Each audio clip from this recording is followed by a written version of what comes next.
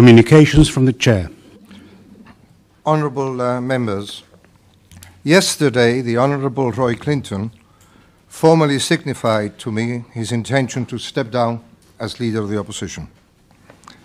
In a parliamentary democracy such as ours, it is the long-established convention that the post of Leader of the Opposition is held by that elected member of the Opposition who commands majority support from his elected colleagues sitting on the opposition benches.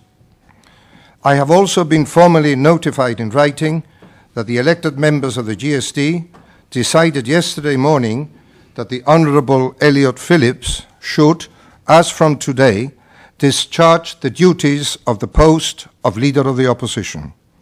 Accordingly, I now formally recognise him and congratulate him as such.